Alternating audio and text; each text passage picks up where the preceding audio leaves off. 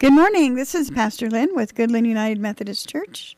We're going to complete our session on the number of days it is until we get to Easter, and today it's 4 days until Easter. There it is, Wednesday. We invite you for Bible study tonight, Wednesday night live.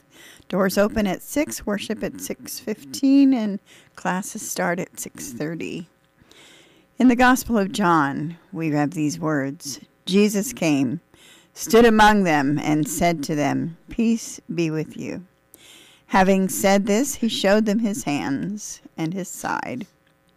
So the disciples rejoiced when they saw the Lord. Jesus said to them again, "Peace be with you. Just as the Father has sent me, so send I you." After saying this, he breathed on them and said, "Receive the Holy Spirit." What a glorious trusteeship is ours. Jesus breathed on his disciples and imparted the Holy Spirit.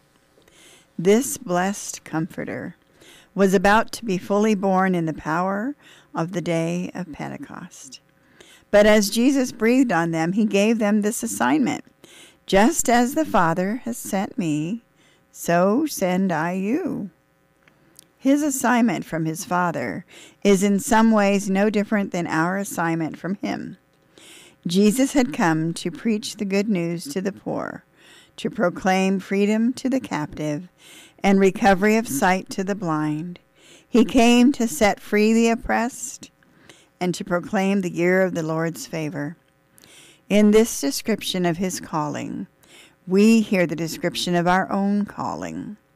Jesus boiled his assignment down to its roots idea when he said, "The Son of Man has come to seek and to save the lost." Consider the glory of our assignment. We have been given the calling to help change the destiny of souls. As Jesus was sent, so are we. The breath of Christ, how the church needs it, and yet how we turn away from it. So often when we say or we sing, "Holy Spirit, breathe on me," we really mean, "Let me taste and feel the power of the Holy Spirit, but don't make me do anything that would embarrass me or take too much time." But to receive his glorious Christ is to allow him to breathe into us his wonderful empowerment. Once empowered, our joyous duty is to go into the world doing exactly what he did, seeking and saving those who are lost. So I ask you this question: who can live without this empowering breath? Or better yet, who would want to? Our thought for the day: do you long for the adventure of living in Christ's power? Well, stand still and receive. This is Pastor Lynn. Have a great day.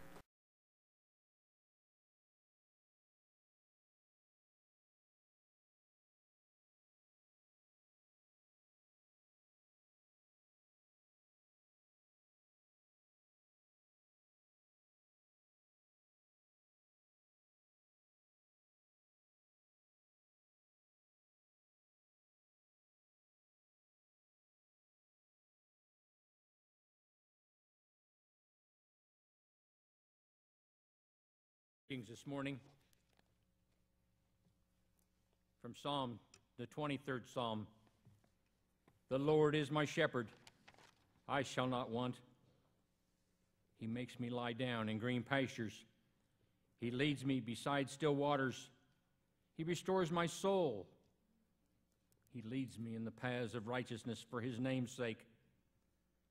Even though I walk through the valley of the shadow of death, I fear no evil. For thou art with me, thy rod and thy staff, they comfort me. And from Revelation, John, number 9.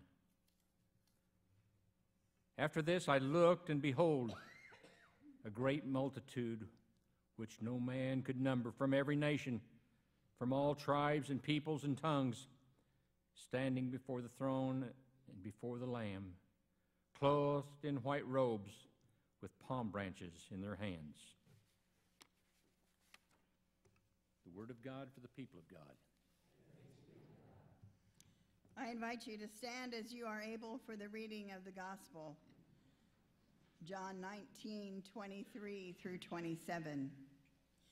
When the soldiers crucified Jesus, they took his clothes and his sandals and divided them into 4 shares, one for each soldier. His shirt was seamless, woven as one piece from the top to the bottom. They said to each other, "Let us not tear it. Let us cast lots to see who will get it." This was to fulfill the scripture, "They divided my clothes among themselves, and they cast lots for my clothing." That's what the soldiers did. Jesus' mother and his mother's sister, Mary, the wife of Clopas, and Mary Magdalene stood near the cross. When Jesus saw his mother and the disciple whom he loved standing nearby, he said to his mother, "Woman, here is your son." Then he said to the disciple, "Here is your mother." And from that time on, this disciple took her into his home. This is the word of the Lord for the people of God. Thanks be to God. You may be seated.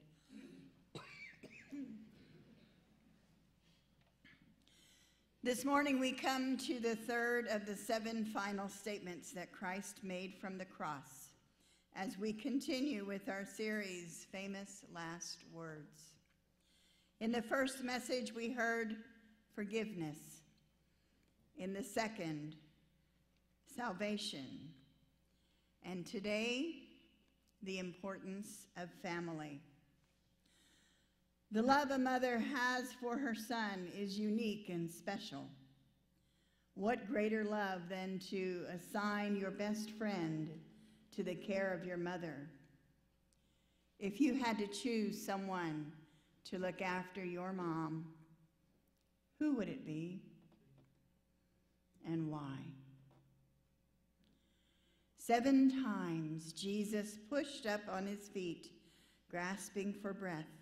And in each of these moments, he uttered 7 statements that are so profound with meaning and purpose that it would be a lifetime to ponder them. These 7 statements are the famous last words of Christ. We all know that words have tremendous power. It's been said that words are more powerful than a 2-edged sword. Words have the power to heal and the power to wound. Words have the power to give hope and the power to despair. Words have the power of peace and the power of destruction.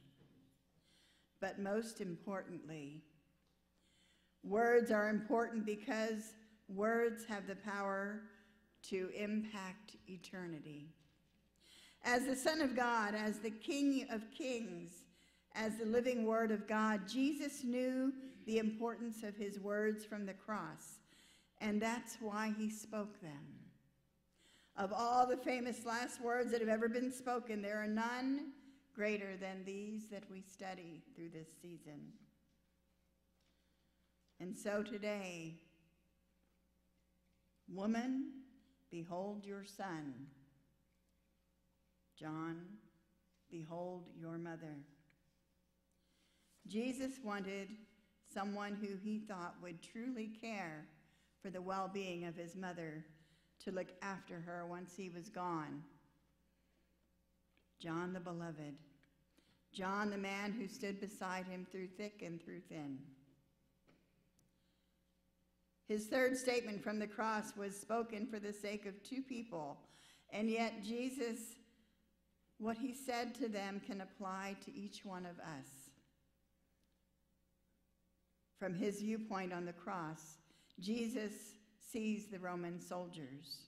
He sees the crowd and the priests who were there to mock him, but most importantly, standing close by, he sees 5 people that are dear to his heart. I want you to picture Jesus looking at the crowd, and he sees these 5 people, just 5, Where are the others? Where are the ones that he called to follow him, all of those other disciples? Where is Peter who said, I'll never deny you? He sees these people at the foot of the cross. 5 people who dared to stand close enough to the cross, knowing that their closeness to Christ could result in their own arrest and in their own death. That's a message that speaks volumes today. Could you do that? If your best friend was about to die in a gas chamber in a prison, would you be there to watch? He sees his mother, Mary, his mother's sister, Salome, the mother of James and John. He sees Mary Magdalene, one whom he brought out of sin, Mary, the wife of Cleopas, and then there's John, the beloved. They all stood there watching, waiting. They knew the cost of going to the cross, and yet they were there anyway. Why? I want you now to picture Jesus as his eyes scan across the faces of the crowd, looking for those he had hoped that would be there. The rest of the disciples, looking across the crowd, he doesn't see them.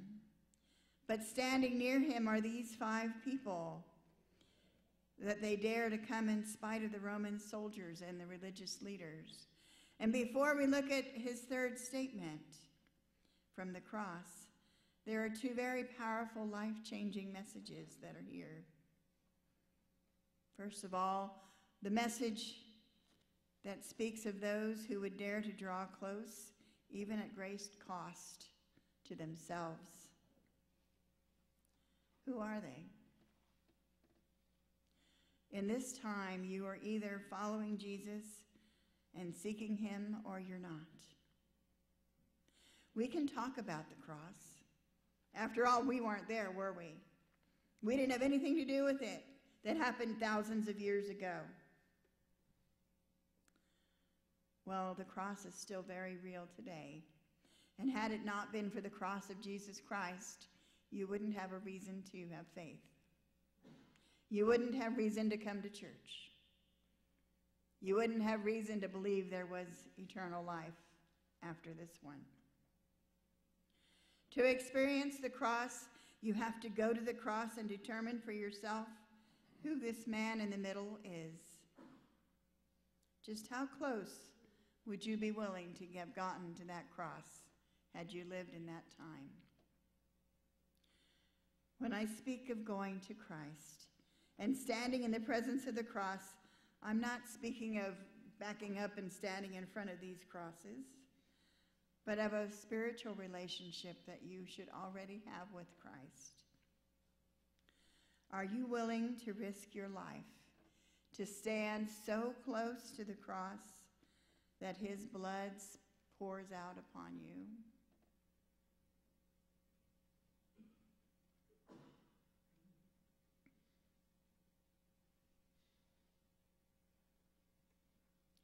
Are you willing to face the ridicule and the scorn of the world so that you can stand close to the cross of Christ?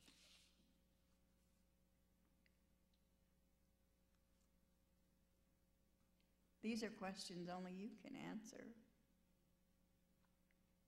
The choice is yours, and only you can decide just how close you're willing to stand. These words are the answer to what you've been searching for in your life. If you desire to be close to Jesus Christ and his cross, if you desire for your life to have purpose and meaning and fulfillment, then you must become his disciple, and a disciple who loves Jesus Christ far above anything and everything and anyone else in the earth. That's the answer your heart is looking for. Jesus once said in Matthew, He who loves father or mother more than me is not worthy of me. And he who loves son or daughter more than me is not worthy of me. And he who does not take his cross and follow after me is not worthy of me. He who finds his life will lose it, and he who loses his life for my sake will find it. Any one of us can hide in the back of the crowd in the far distance and call ourselves disciples. But a real disciple is the one that gets up close and personal and gets into the lives of the people around them to make sure they know who Jesus is. Are you looking for the true purpose of your life? Do you want your life to have fulfillment and to impact eternity?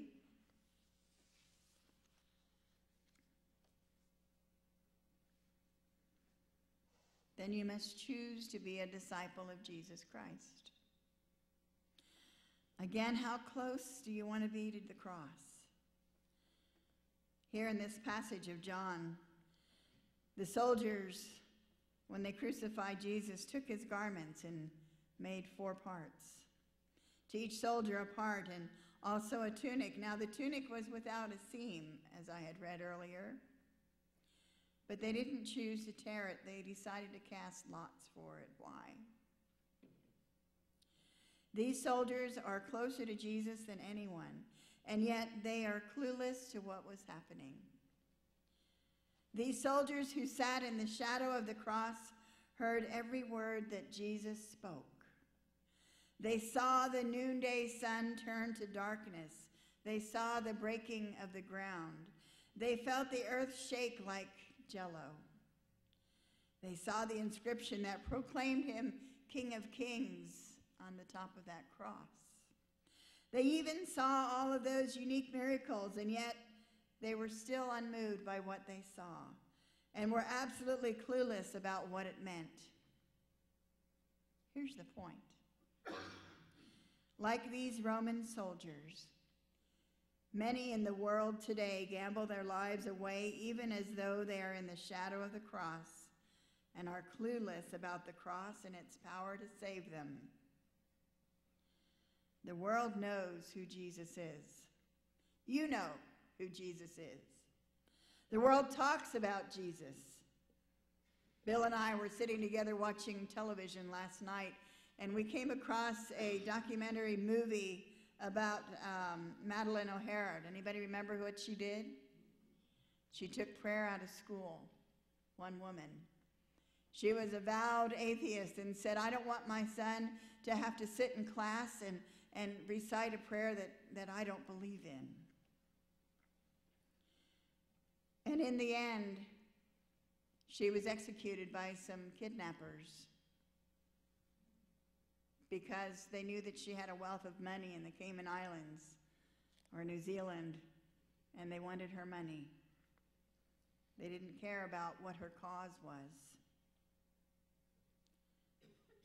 There are many who wear a cross around their neck, myself included, and yet have no idea what that cross means.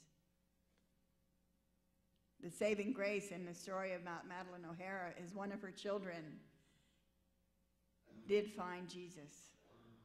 One of her sons turned away from what she said. I implore you to not miss the meaning and the purpose of the cross in your life. Can you imagine these soldiers stepping into eternity and discovering what they have missed at the cross? I don't think I would want to be them at that time. They were at the cross and they missed it. The religious leaders were at the cross and they missed it. The thoughtless crowd was at the cross and they missed it. But 5 people standing at the foot of the cross understood what was going on. So what does it mean, and how does it fit in with us and the cross? The What does it mean to stand at the foot of that cross? Mary's heart was pierced when Herod killed the children of Bethlehem because of Jesus. Her heart was pierced at the whispers that Jesus was conceived in shame. Her heart was pierced when Jesus' brothers rejected him and mocked him. Her heart was pierced when Jesus' hometown rejected him and wanted to throw him off a cliff. This is all in the Bible, by the way. And finally, at the cross, when the sword slices through her heart, she watched him suffer and die on that cross. And when she lifted up her eyes to the cross, she remembered when she would kiss his brow, and now it was covered with thorns and blood. She remembers the moments when she held his little hand, the same hands that were now nailed to that cross for her salvation. And she remembered the time when he said to her, "My hour has not yet come." Do you remember that story? The very first miracle of Jesus, turning the water into wine.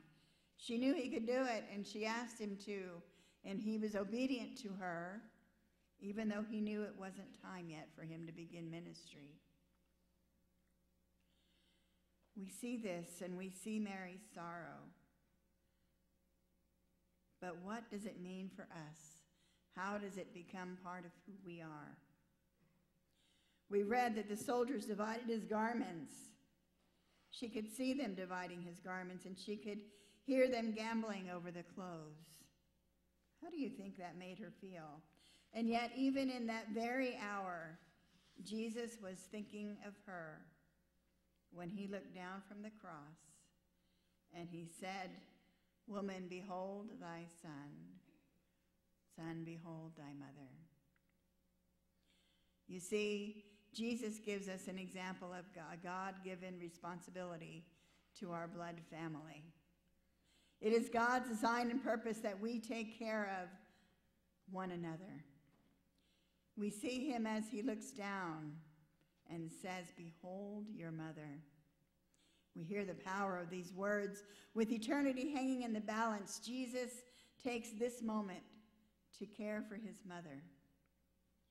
God knows how messy it can get in a family. Anybody have any family problems? Wake up some mornings and you wonder why you're married to that person? This past Thursday, Bill and I celebrated 14 years of being married, and his response was, "It's been that long that I've put up with you?" Thanks a lot.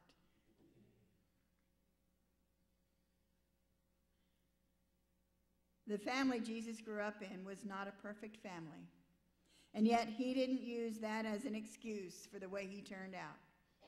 His brothers were not at the cross. They didn't believe in him. It was a source of conflict in his own personal family. And knowing the sorrow and the suffering his mother was experiencing, he wanted her to have peace. He wanted her to know she would be taken care of. John and Mary are not blood related. John is not the son of Mary, and yet Jesus is giving him the honor of looking after her. On a physical level, Jesus is making sure that his mother is cared for, and yet there's a deeper meaning than that. The power of these words on the cross, not only is Jesus demonstrating the importance of caring for our earthly family, but more importantly, he's demonstrating that when we become members of his kingdom, we become members of his eternal family. And our membership into his family is far greater than our earthly ties. I guess the bottom line of this message this morning is we who love Christ as Lord and Savior are one great big family. And we need to be in the business of taking care of one another. The moment you choose to believe in Jesus Christ as your Lord and Savior, you become part of that big family. Mary and John had one thing in common. They both loved and believed in Jesus. They were more than just friends. They were family. The moment you become a believer in Christ, you immediately become a member of a great eternal family. And if you are a believer and follower of Christ, then you are a member of God's family. Think about how big that family is. Millions of people love Jesus.